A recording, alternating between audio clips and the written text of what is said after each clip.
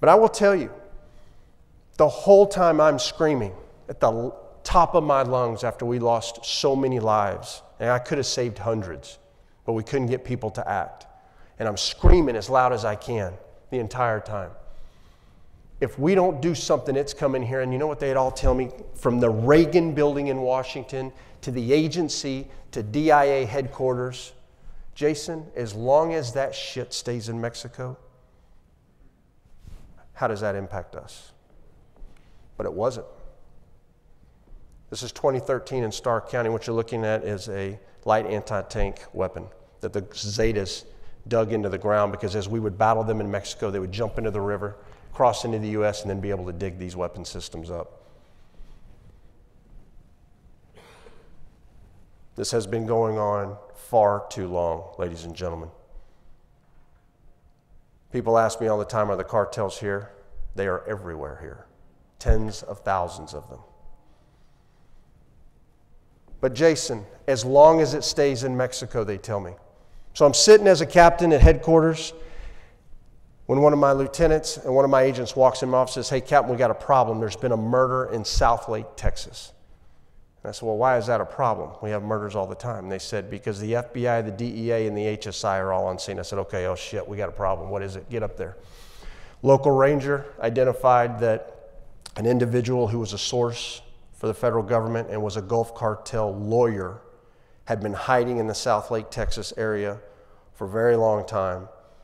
But El Gato, who was a leader within the Beltran Leyva organization who held a grudge against this individual, wanted him. And he spent over the course of months up to $1 million to locate him. What they didn't tell you in the news is that a cell of the Beltran Leyva organization had been putting tracking devices on vehicles linked to family all over the country, from as far as Florida.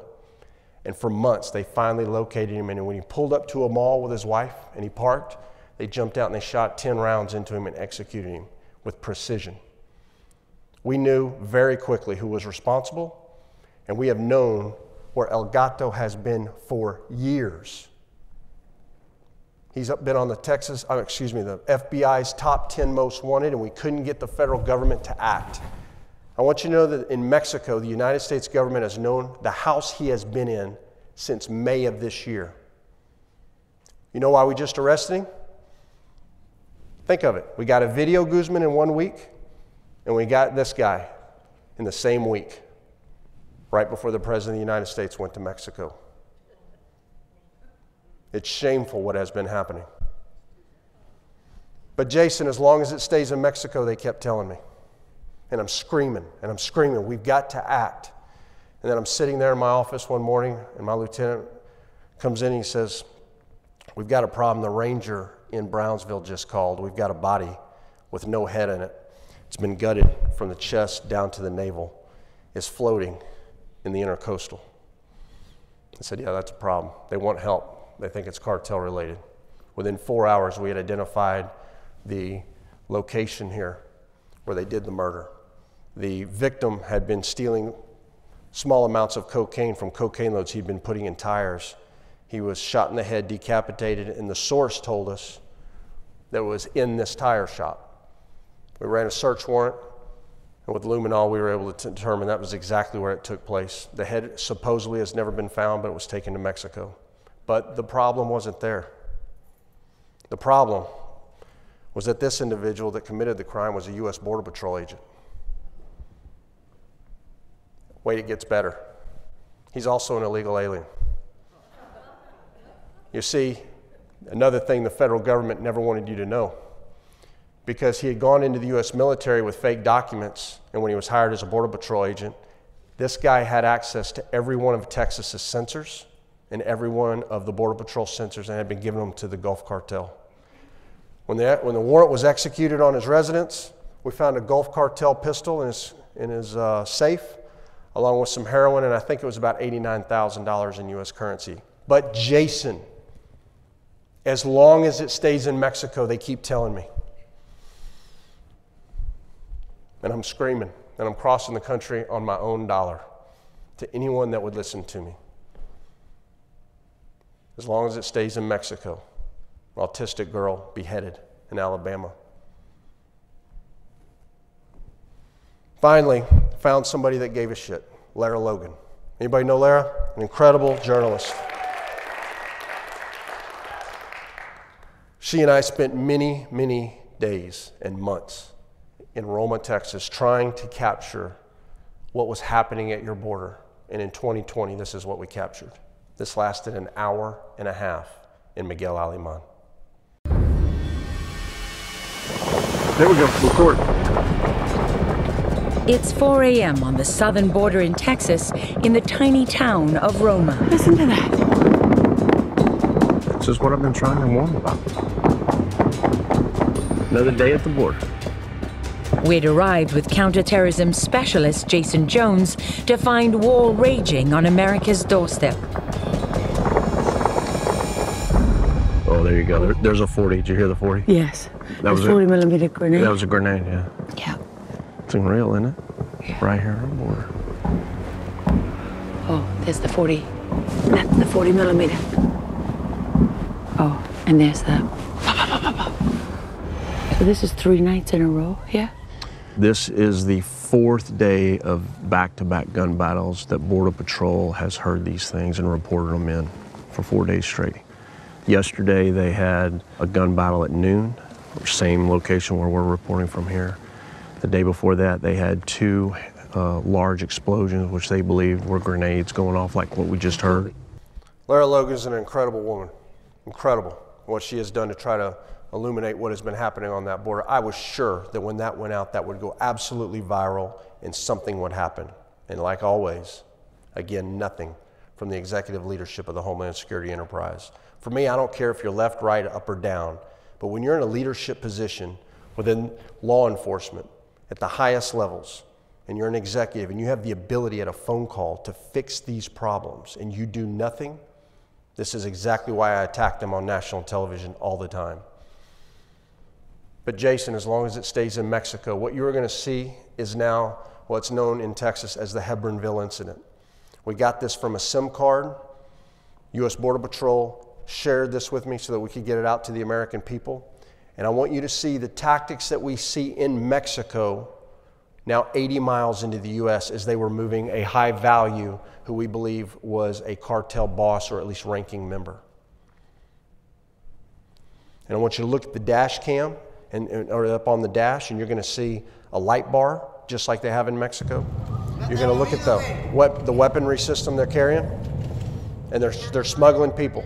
This is the change that has happened along the southwest border in Texas.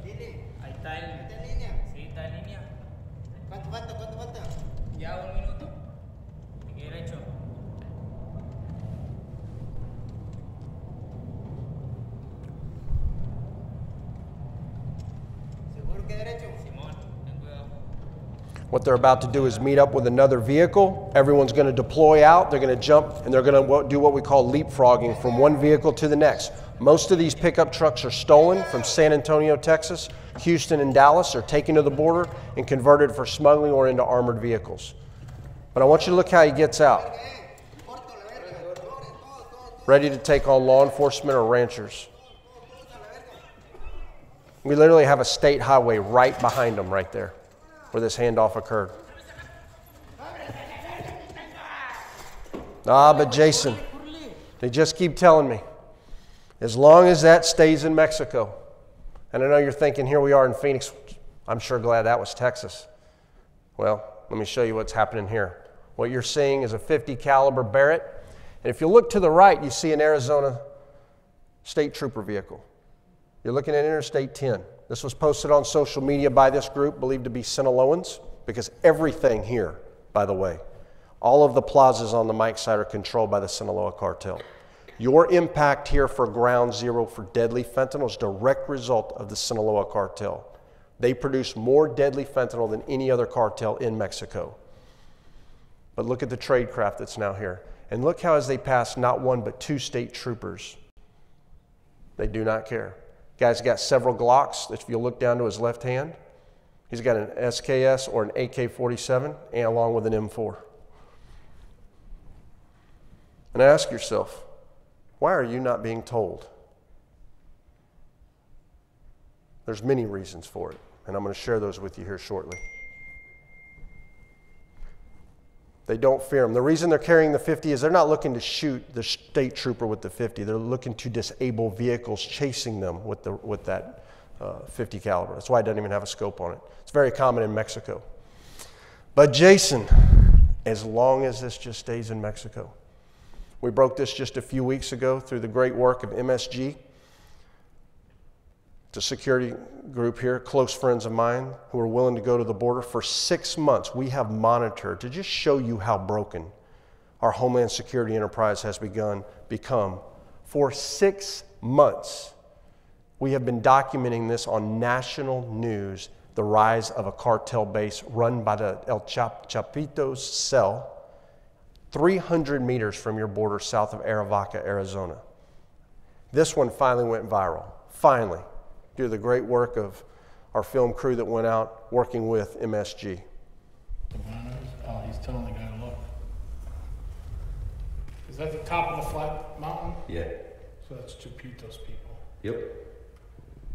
He's got a rifle with him too. They launched a drone, Oh, he didn't try to and then they started shooting at it. shoot at him right now. Rounds coming into the United States.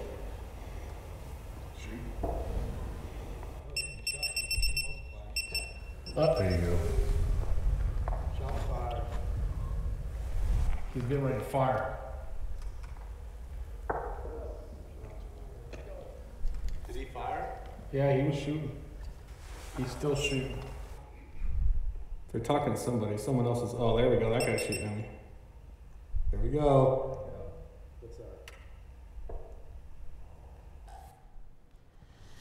But Jaeson, as long as it stays in Mexico, what you're seeing here, I just shake my head. I can't even wrap my mind around it. For those of us who are older, we remember when the overdose death crisis in this country in the 80s from the crack epidemic, we remember that. That was a big deal in the problem with drugs in this country in the 80s. Look at where we were. This is from the Center of Disease Control. This is their data going back since it started in the 60s. Look at the rise. There are 2 major tripwires of failure of the United States intelligence agencies, and I hammer them till the end of time because they've done nothing to illuminate this. There were major shifts that took place in the poisoning of Americans, and it started right here in 2015. This is when P2P began being shipped by China into Mexico to the Sinaloa cartel. Methamphetamine, the creation of some of the most powerful meth that we're seeing. They have taken over the market of methamphetamine. In the old days, our street gangs controlled it. Small cooks controlled meth in this country. Today, there's not a tier 1 gang, a US-based street gang, all of it. They're buying from the cartels. And this was the major tripwire as the Chapo Guzman and his cell of the Sinaloans began importing meth in unprecedented numbers that we had seen. And you can see the rise. But there was another one too in 2015 when they adjusted to fentanyl. Because see, when they adjusted to fentanyl in 2015, this was for the first time when U.S. Customs and Border Protection seized 70 pounds at the southwest border. For the first time. For a year. And look at what happened afterward. All you had to do was look at the data for what was coming. And when you talk to these cartel members and when you were debriefing them, they would tell you, we're out of control. The American government has to step in. They know they're out of control when you talk to them. They'll tell you, but they can't stop it. And it's resulted in so many families being destroyed. One of the reasons that we have failed tremendously in this country is a direct result of the failed leadership of the Federal Bureau of Investigation at the highest levels. The Uniform Crime Report System, known as UCR, everything I've talked to you about today is not captured. Murder, manslaughter, forcible rape, robbery, aggravated robbery, burglary, theft, motor vehicle theft. And you say to yourself, well, hell, that kind of covers it, right? That's what our data collection is in the United States. Now let me show you what's not been captured, and that's everything I've shared with you today. Public corruption, kidnapping, extortions, drug trafficking. Ladies and gentlemen, how is a nation for 60 years been in a supposed drug war, and amongst 18,000 agencies, we can't tell you as the public how much narcotics is seized in this country every year? Because we've had a failed system. You see, we say it's Republicans, we say it's Democrats. Sometimes if you don't get the little things right, you're never going to get the big things right. How are we funding these agencies when we don't even recognize the impact from transnational crime? And so what do you hear? You hear from the left and the right that it's this and it's that, and at the end of the day, the system doesn't even capture it. So now they went to a new one, they call it their new system, by the way. I love this. It's called NIBRS, National Incident-Based Reporting. And it captures 52 new index crimes. But you know how many agencies are using it? About 40%. And of that, they're not all reporting. So you have a system in this country that is a complete failure to really show you the evolution and the impact of transnational crime. And that's why you have had, for decades, families, ranchers, people along the southwest border saying, we've got problems, we've got problems. You've had governors. And in the north, we're saying, we hear you, but we don't see it because the data doesn't show it. Nobody was lying. The problem is you weren't told. Now this is where we find ourselves. And then I'm going to close with this. This is what I call the convergence, where we are so impacted now with transnational crime, we have things going south. One thing that sticks in my mind is a stop the chief deputy made. It was two individuals, young man and young woman. And turns out he was transporting her to the border to sell her for $10,000. He was going to traffic her. They had been on the road for 16 hours from up north. And she just got in too deep, didn't know how to get out until my deputy made that stop. He saved her life.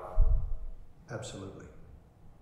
And had my chief not stopped her 80 miles from the border, she would have disappeared. She's going to graduate from high school this year because of him. It's great work. It's great police work. Ladies and gentlemen, I want to close here with something, and I want to speak to every mother and father for a second, every angel family, every rancher who has been through so much for so long. I have talked to you all across this country. I've talked to you from Nebraska to Washington.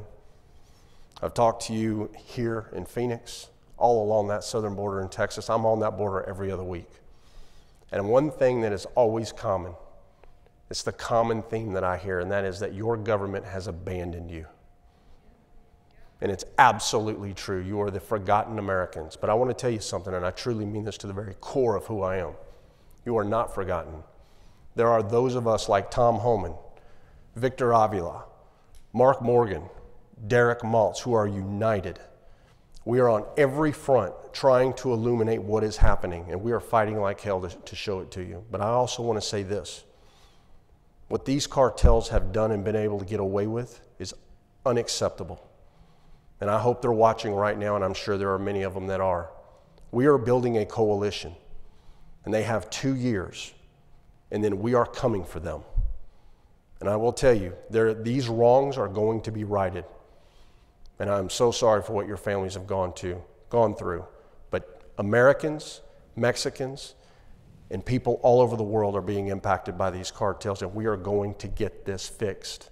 We are going to get this fixed, and we're coming for them. God bless you. Thank you all for having me.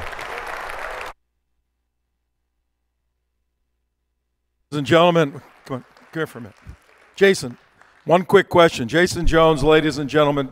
Jason, does Alejandro Mayorkas understand this stuff? Does he know about this? Alejandro Mayorkas is not only briefed on the highest classification levels in this country, but every time on national television he tells you your border is safe, your border is secure, he is lying to you. And that's why I go to the border and I show it to you, because if I talk about it, but when I show you the videos of what they're doing and I'm there on the ground, I show you the proof of what's really happening.